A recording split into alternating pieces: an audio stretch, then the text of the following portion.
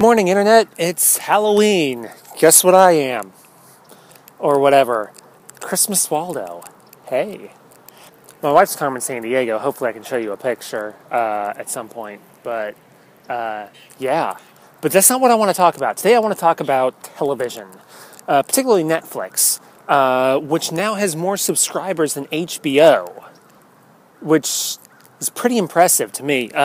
It's not exactly an apples-to-apples comparison because HBO costs $12 a month or something. We don't really know what HBO charges per month because it's all tied up in cable fees and extra tiers and premium subscription packages. And Netflix is just pay your own internet and pay $8 a month and you've got Netflix. And you've got all of Netflix. And I think that works pretty well.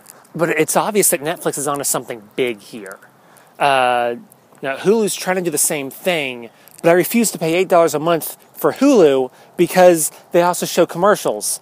On top of that $8 a month, if I'm paying money for something, I shouldn't see commercials. I know that's hardly ever true. I mean, we pay for magazine subscriptions and they've got ads. We pay for cable and it's loaded with ads. It's this whole ratings game that sort of drags down the intelligence level of television because it has to continually cater to the lowest common denominator, and it has to continually cater to a bigger and bigger audience. Case in point, the Learning Channel. It's not even called the Learning Channel, it's called TLC.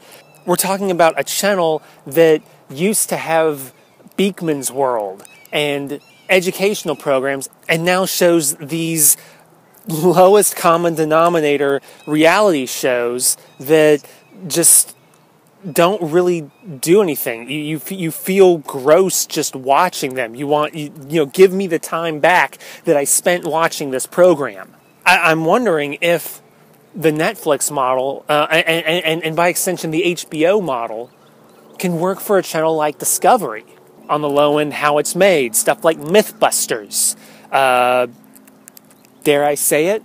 Alton Brown's Good Eats is one of the most educational shows on television and also very entertaining. And I would pay, $8 a month for a channel that included unrestricted access to the Good Eats archive. So Netflix is sort of proving the model of these online television channels.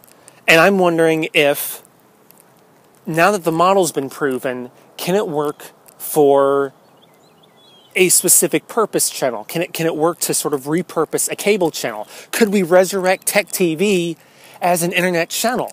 I don't know. What do you guys think? Leave a note in the comments, and thanks for watching.